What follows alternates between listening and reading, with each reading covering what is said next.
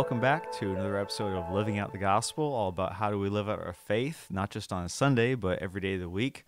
And today I have a good friend of mine, Will Carter, via this streaming thing here, because we're now in 2024, so Happy New Year! Yeah. Woohoo! Woo!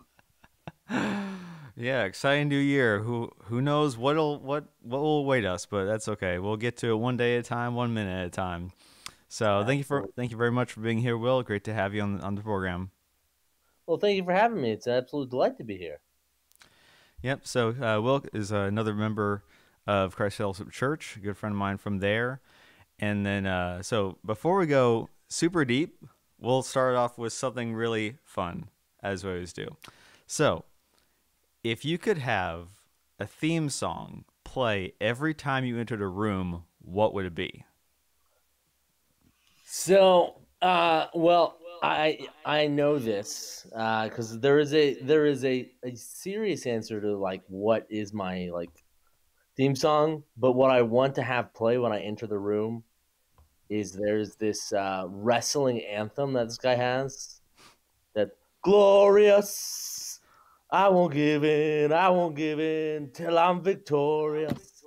And I'm like, I would love just that every time I entered a room. Yes. Just a do do do do do, or however it goes. Yeah, Glorious. Yeah. yeah. Actually, if I could just have that part, that would make me happy. Just that part. Okay. Yeah, Although just I imagine it's the kind of thing where if you actually had that happen every time you enter a room, even you would get annoyed of it and say like, "Okay, just yes, stop, yes, stop, yes. stop." Yeah, Please stop. I'm not that big Stop. of a deal. No, the only thing I can have that's close to that is when I want to get my students' attention, like usually at the start of class when I'm up there and they're like talking. I will sometimes I'll just do an air horn. Bwah, bwah, bwah, bwah, bwah, bwah, bwah, bwah. You know, I tried with Glorious, but then they like were like play more of that. And I was like, no, settle down. Settle down. Well, you mentioning in class and your students ties into the very first question, which is, and I know you could go on for quite a while with this. In fact, you have kind of jumping ahead here, but you have a book that is going to be Yeah. out. When is it going to be out? So it's going to be out in January of 2025.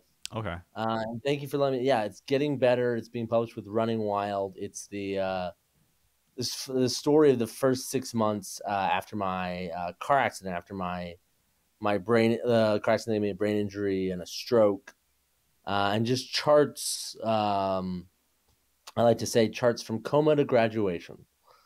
Uh, yeah. So it's I'm very blessed. God put it on my heart to write this book, and I've actually been going through the proof copy now, and it doesn't feel like I wrote it. Is that a Yeah. good? Is that that's a good thing then, or is that a Yeah, no, it's a great feeling because it's like, oh wow, like wow, that sounds pretty good, you know. But it's because what I would say is like whenever I am truly writing, like when I'm in the writing zone, um, the words come, and I would like to say, not trying to put this on my writing, but it feels very much spirit led, that's good. you know, where it's Well, like, and oh, I then don't, yeah, yeah, and then where it's talking like, about. go ahead. Oh, go ahead. No, you first. Okay, okay. Well, again, about spirit led, and then again your classes. So all following to how did the Lord lead you, and maybe we can spend just a few minutes on this, and then get onto other things. But I'd like to hear the story about like how the Lord has led you to be where you are right now, and tell everybody like what do you do, what's your job, where do you work, and how did you get to there? Oh, absolutely. So I'm a lecturer of English over at Kennesaw State University. Um, and what it's funny because it is a long and winding road. Because I so was it 2000 was it 2014? In January 2014, I taught my first college class, and it was the greatest experience of my life. sorry, 2013. I'm sorry, spring of 2013. I taught my first college class. It was the greatest experience of my life. I was teaching a creative writing class as part of my grad degree. I was getting my MFA in playwriting over at Boston University, and I taught a college class, and I was like, "Oh crap, this is what I want to do with my life." And prior to that, I had wanted to get this degree in playwriting, write a play, and then go over to LA and write TV. Um, and so that was the hope and the plan. And then I taught this college class, and I was like, "Crap, this is what I want to do." Like, I am so excited every Tuesday when I get to go teach this class. And so what happened for me is I was like, okay, I want to teach. I want to teach. And then I was scared to go into college teaching because when you start off as a college professor, usually you're doing adjunct gigs. You're usually working at a couple different schools, working part time, paying for your own insurance, not making that much money.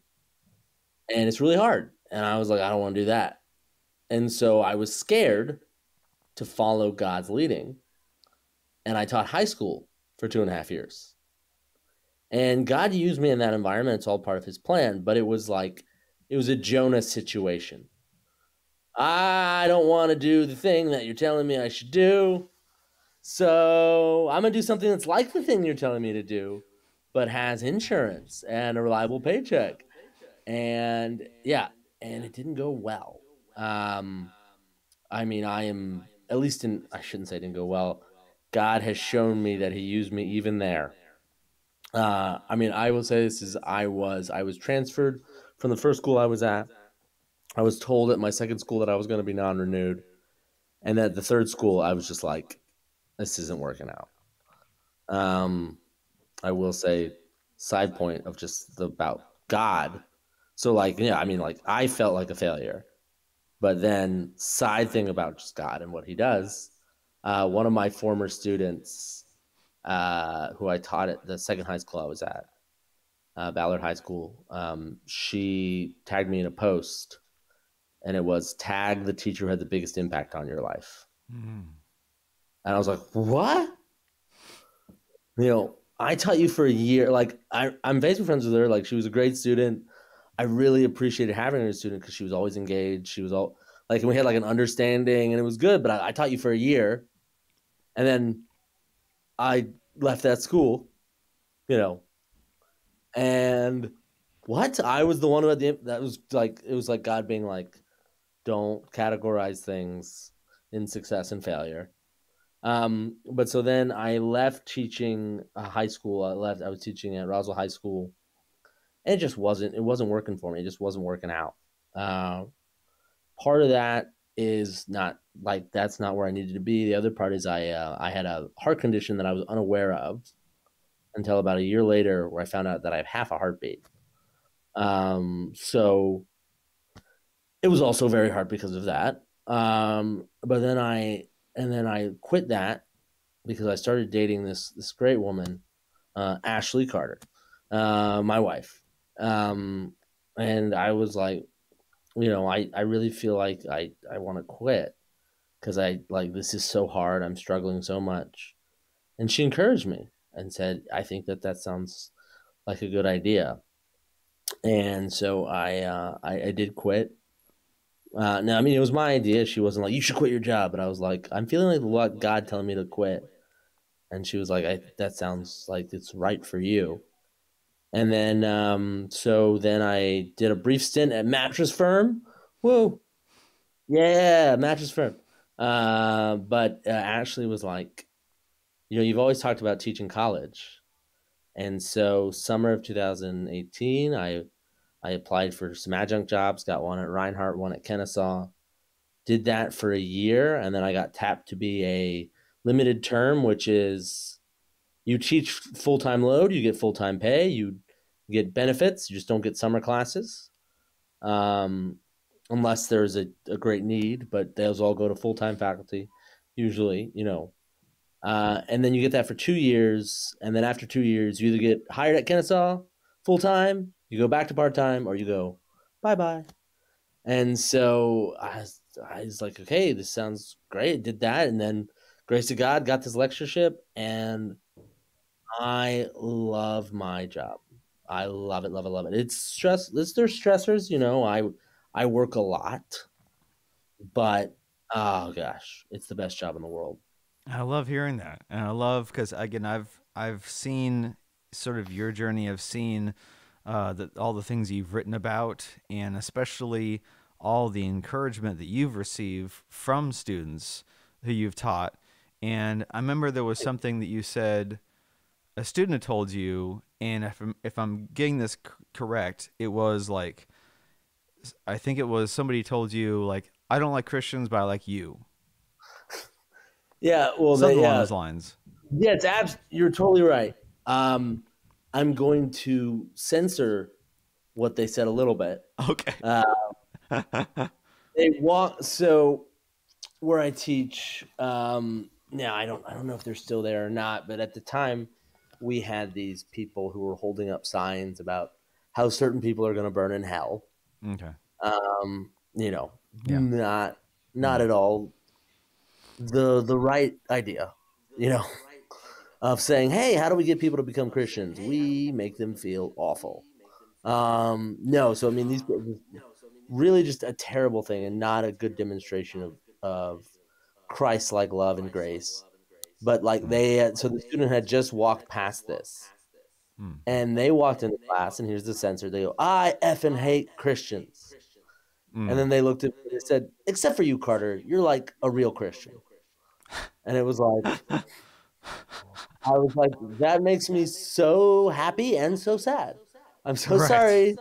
Yeah. That Yeah. I'm so glad that you see that you see Christ in me.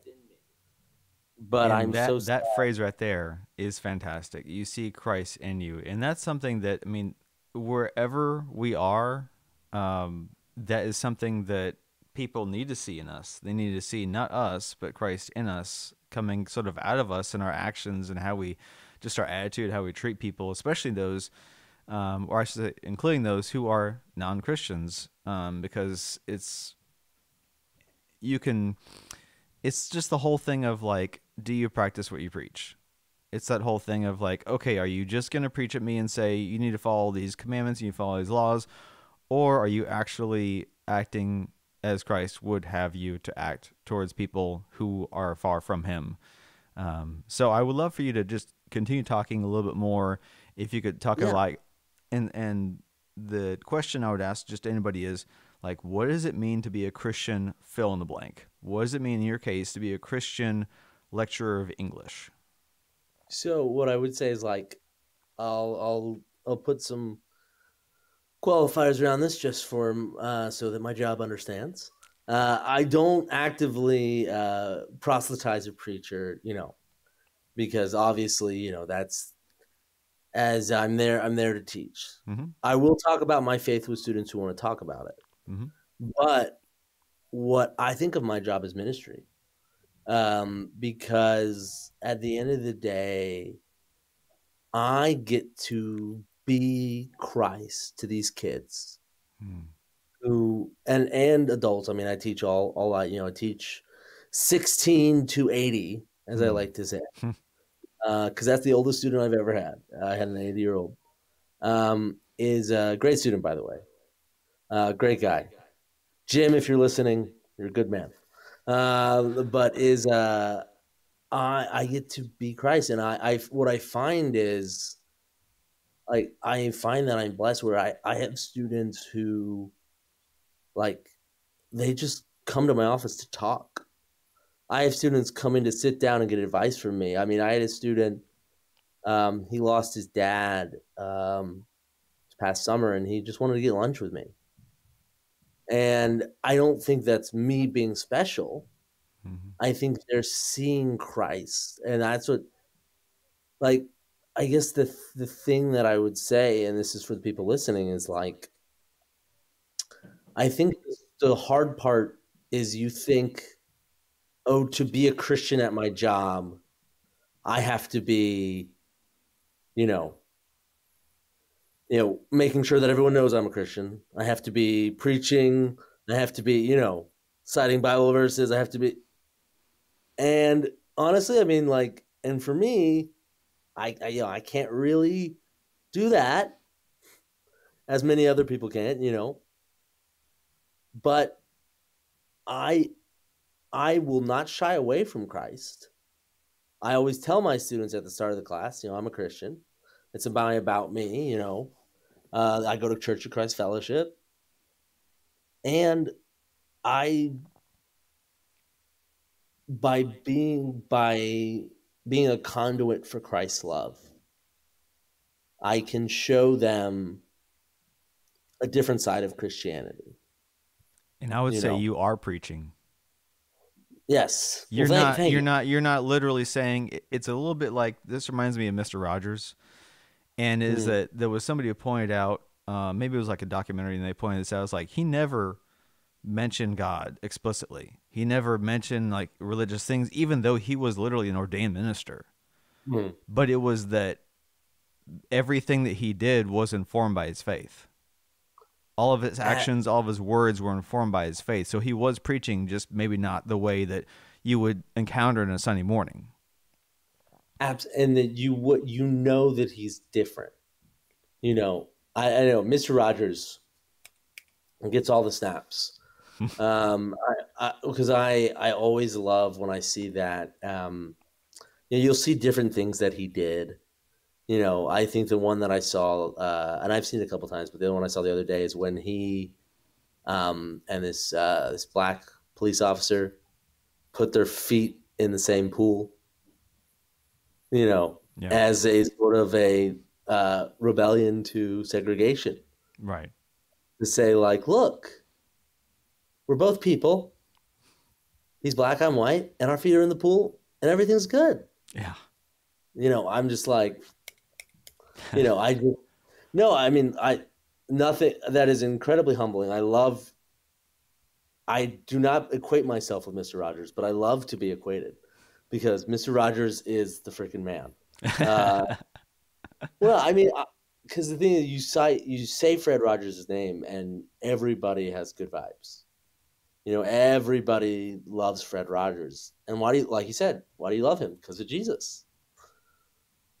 You know, and Right. he was, yeah, and that's great. No, and I appreciate that. Yeah. Certainly. Well, going into another aspect, so we talked a little bit about, how do you sort of incorporate your faith, or how does your faith sort of inform and drive everything you do in terms of like, again, at work, in terms of the school, and then to sort of navigate outside of that sphere into other spheres. How does your faith also inform you in terms of just like your family and your friends and your Yeah. relationships at church? Well, absolutely, and I'll say a couple things with how I teach. Um, One of the things is I I don't seek to punish. So like I will often like reach out to students who have maybe like gone MIA or haven't turned some stuff in, and I will extend grace. Like for instance, like I'll have an issue. For me, I've had this issue with plagiarism, Hmm. and I was talking with my the chair of composition. She told me not to ever call her my supervisor because she is first and foremost my friend. You know, she's a great friend, an awesome person. Jeannie, if you're listening, you're glorious. But she is like, they don't learn anything with if you give them a zero, and I love that because it really helped bolster what I believe, which is I'm going to show you grace. I'm going to allow you to redo this. Of course, obviously, that is if it happens again, then we have consequences. But I mean, I had a student um, who was a Christian, and they said an incredibly humbling thing. They were like, "You have taught me so much about Christ's grace and forgiveness through your actions." And I was like, "I love you, student." No, I mean it was so like incredibly humbling, so incredibly meaningful. I mean, again, Christ through me, not me, but I think that's one way to show is like, how can I model Christ? And I think that's one of the ways that I can. I would say through my life, I mean, definitely impacts how I live. You know, I strive to be Christ.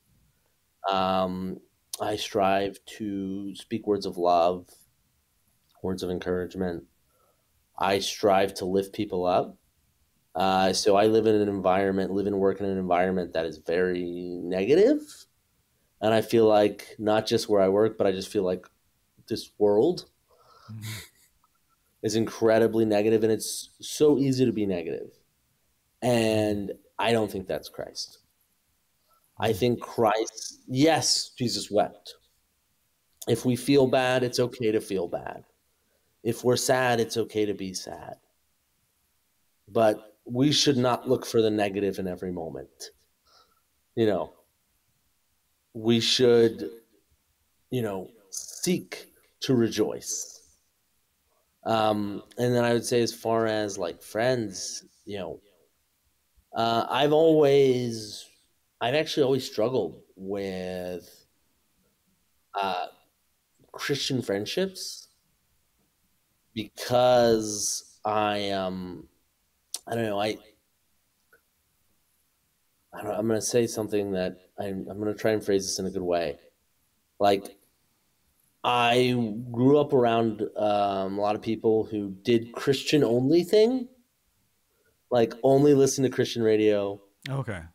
Well, don't really read non-Christian books. It's like don't watch, and like my family. I mean, forgive me. I might be giving something away. No, people who know my dad know this is true, but like I was raised on Seinfeld. Uh, What? Oh, the I know, scandal. I know. Don't stone me. Don't stone me.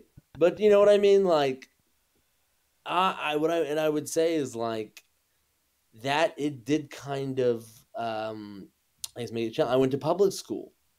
A lot of people in my elementary and middle school years were going to the church school. Hmm.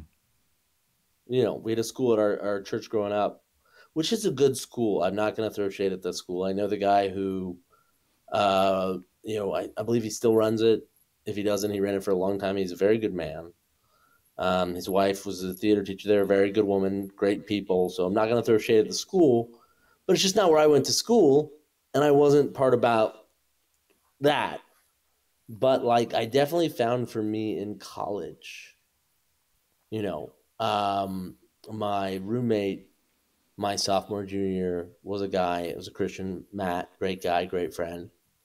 Tried to get involved with our Christian organizations a Christian organization on campus, and that definitely influenced how I lived. I stayed absent until marriage.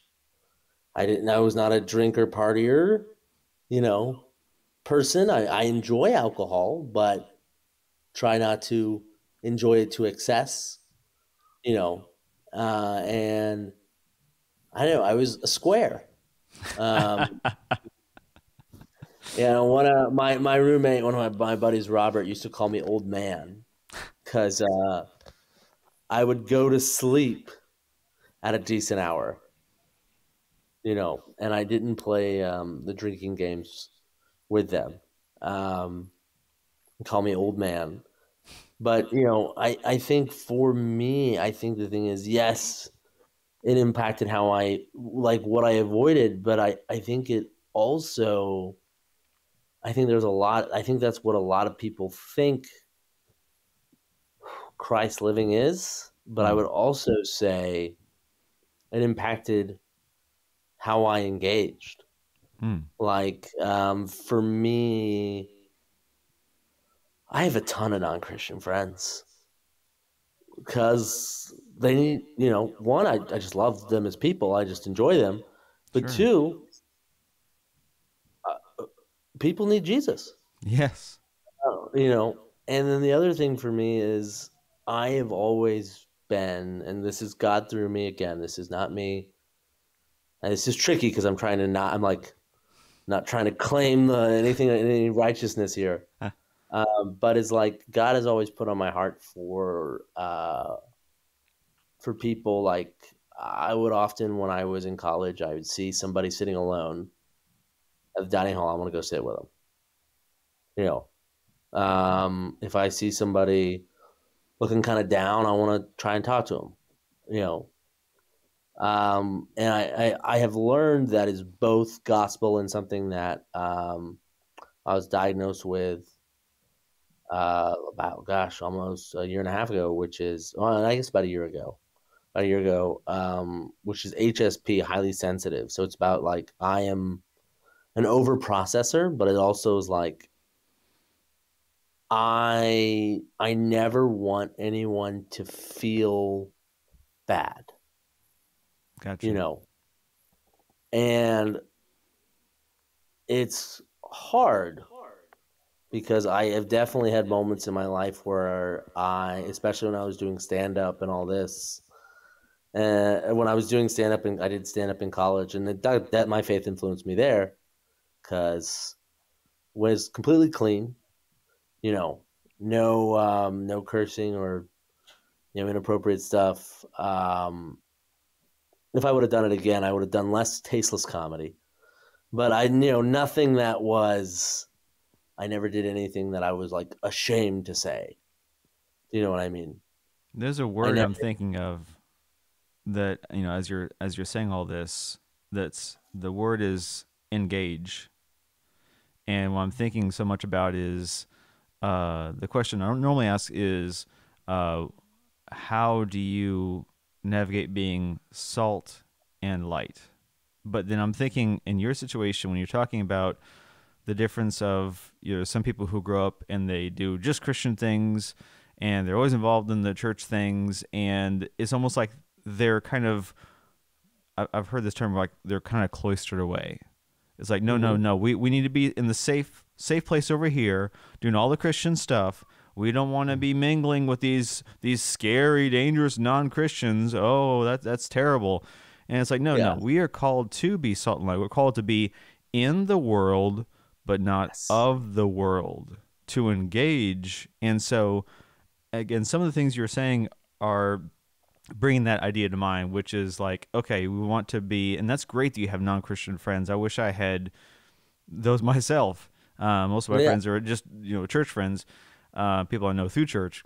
But I think that is such an important thing to do, is to not be. I think we can stay in our comfort zones and be Yes. used to the comfort zones, be used to what we're familiar with, the crowd that we're familiar with, and just stay inside. But then our light's not shining, and there's a lot of people who need that light, who need, and we're not going out there and engaging with them. So if you could talk a little bit about that, or any kind of like Oh yeah. practical ways that you do that. Oh, absolutely. So I think the thing that I would say is I love, be in the world, not of the world. Because there was a pastor at my church growing up, not the lead pastor, but one of the teaching pastors. It was a youth pastor actually who would teach sometimes. He's a great preacher. And he gave a sermon on being in the world but not of the world, and he only focused on the first part. Hmm. The whole sermon was on the first part. Hmm. And I thought it was, he's like, everybody pays attention to the second part.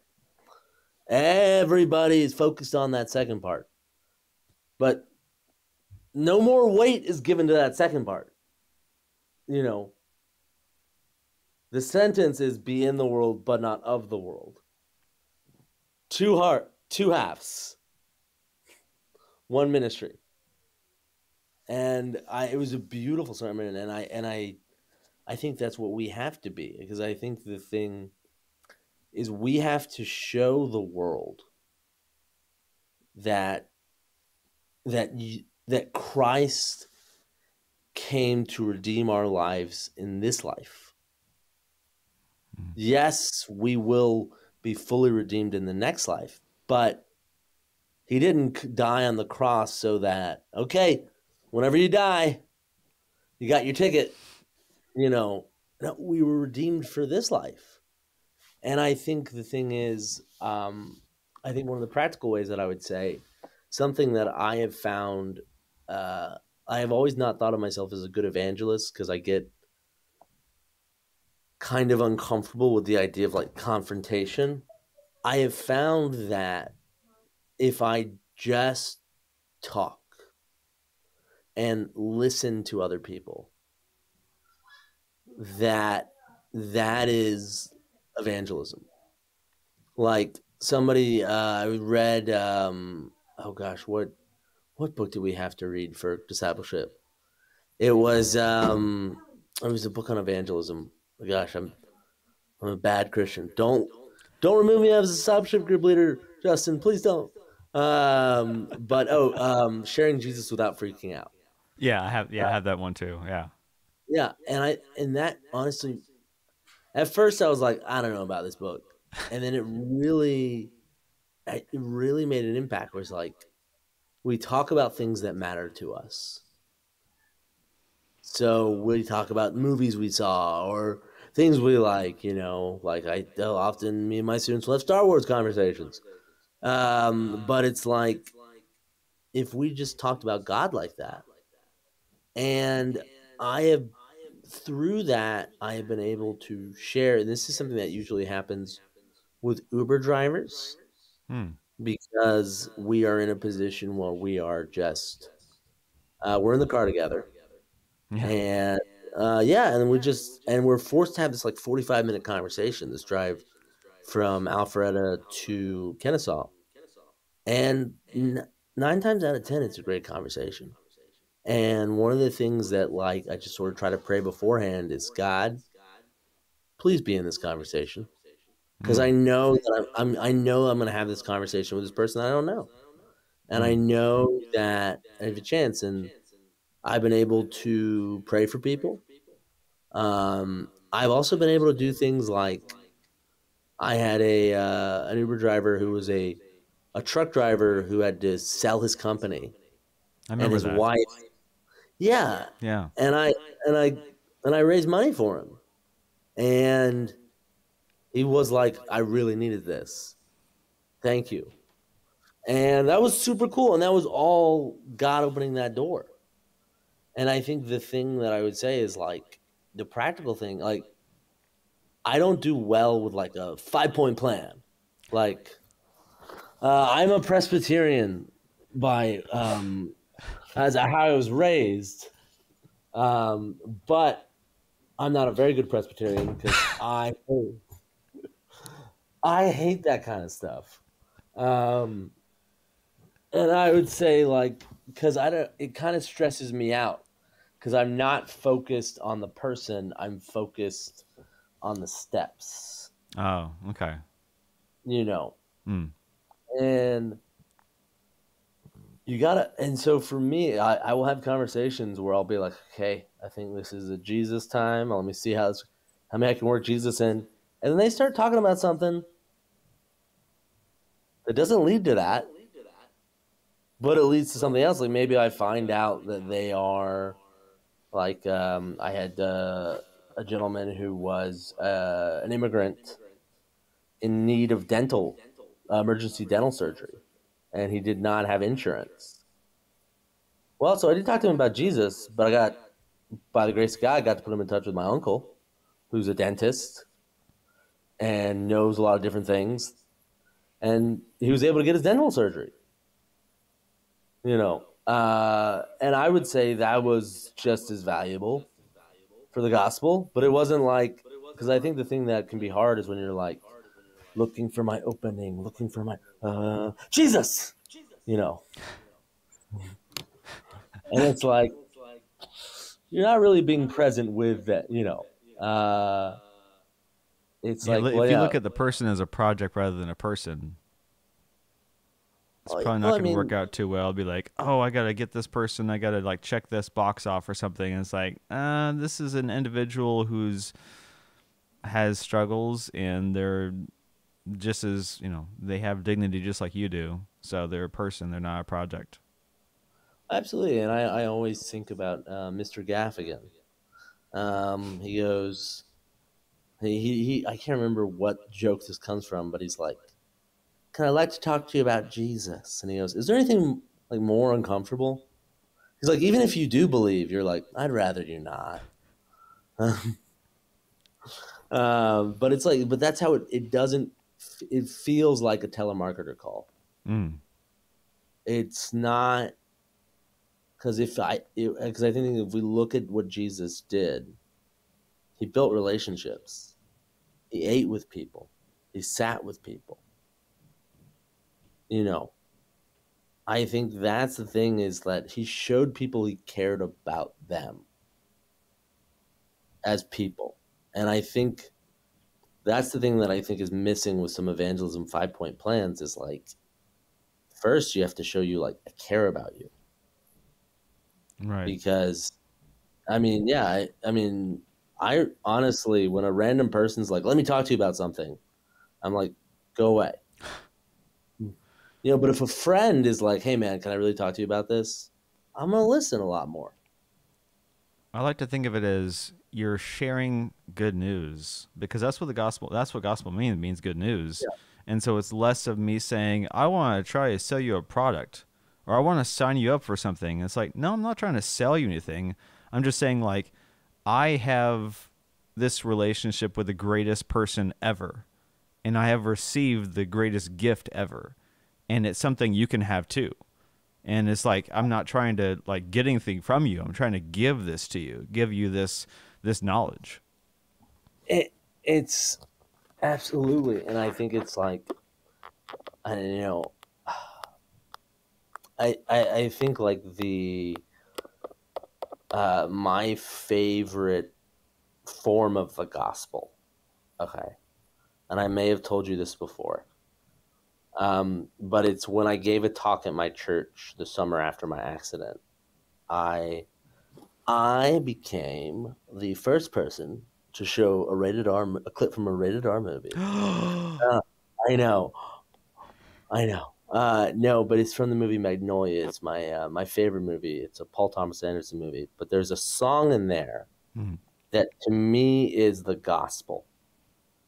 It's the lyrics. It's called "Wise Up" by Amy Mann, and it goes, "It's not going to stop until you wise up. It's not going." And repeats that a couple times. Not going to stop until you wise up. And then at the end it goes, "It's not going to stop until you wise up. So just give up." And to me, that's the gospel. Is like, look, this life, this sin that you're in, but also this loneliness and this darkness and this lack of hope and this despair, like it's not going to stop until you wise up. But you're never going to wise up. So just give up. Give your life to Christ. Kind of And like like, give up your rebellion, basically. yeah. But I think the thing is we have to remember what the darkness was like, right? I think we often become too familiar with the light, so we forget how lost our brothers and sisters in this world are. You know what I mean? Hmm. We forget how lost the rest of creation is. We forget that loneliness, that despair, that, you know, the darkness that is just life apart from Christ. And it's like if we remember that, then we would be like, oh my gosh, I really like. I mean, I don't know about you, but like essential oils people are like, I found this great thing, and they talk to you about it so much, and you're like, shut up, but shut up, please. But it's like I think in their mind, they feel like they have something that they made their life so much better, so they have to tell you about it. And I know sometimes we're like, I can't talk about this,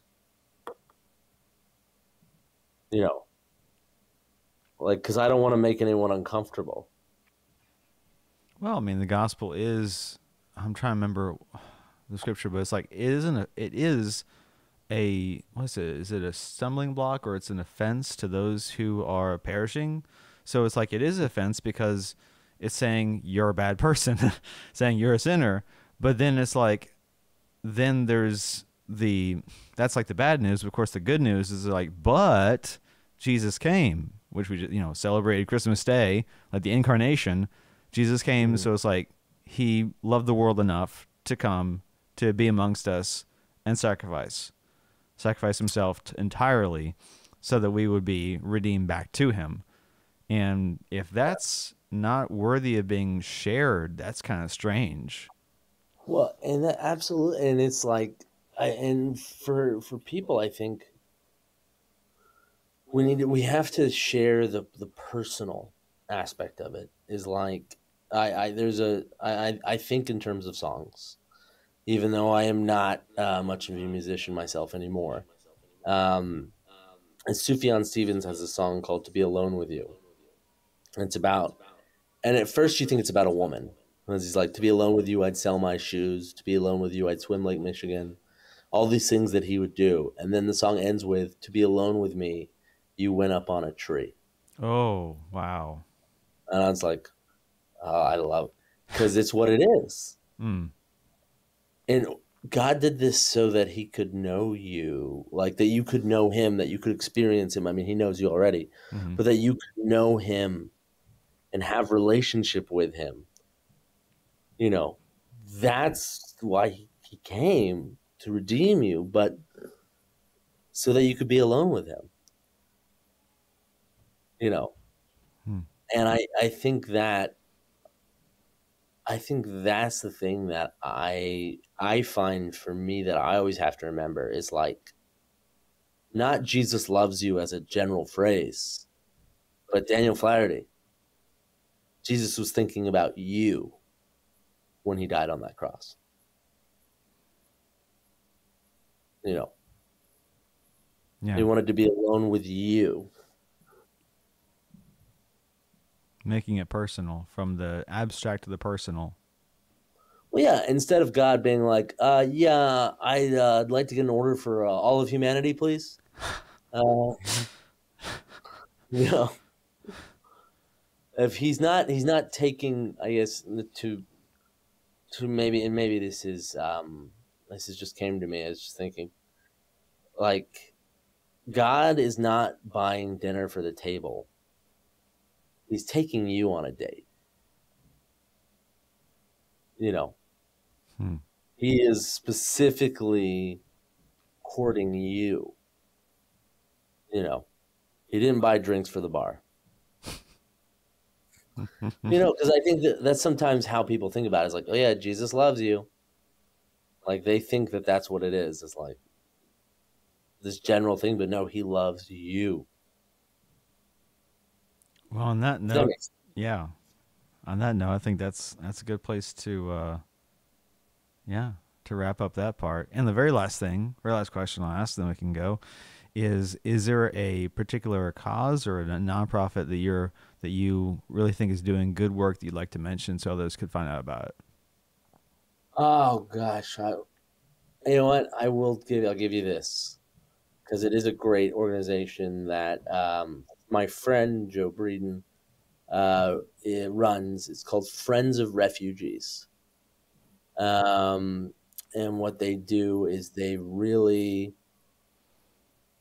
they try to help refugees get like what they need. Like, so they come to this country and they don't know anybody, or maybe they've got a few friends or maybe a few family, but they're really struggling. So, what Friends of Refugees does, I mean, I've talked to Joe and he's helped find people appliances, find people clothes, find people jobs. You know what I mean? Like they are being the hands and feet of Christ.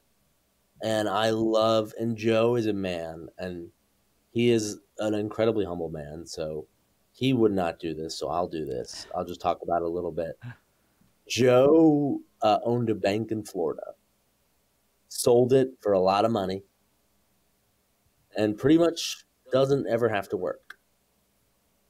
But he's doing a full-time job running Friends of Refugees. And he is a man who, every time I've sent him somebody, like I have an Uber driver who's like from Venezuela and needs some, like, trying to find a job, or somebody who's trying to get medical care, like that guy who needed medical care. Joe was also looking for me. Is like, you know, Joe is always there, and he is living out his Christian faith. And Friends of Refugees is doing great work because we have so many refugees in Atlanta, in the Atlanta area. So yeah, everybody check that out. Very, very cool. All right. Well, I appreciate you mentioning that. And again, I'll link that description below so people can check out that organization and support them if they feel led to. So, well, thank you so much for your time, Will. Really appreciate your friendship. Really appreciate what you do. Just being at Kennesaw State and being a shining light basically for Christ there and what you do. So very much appreciate that. And with that, we'll call into another episode here, and just go and live out our faith through all that we do each day. Glorious. Glorious. Yes. Amen.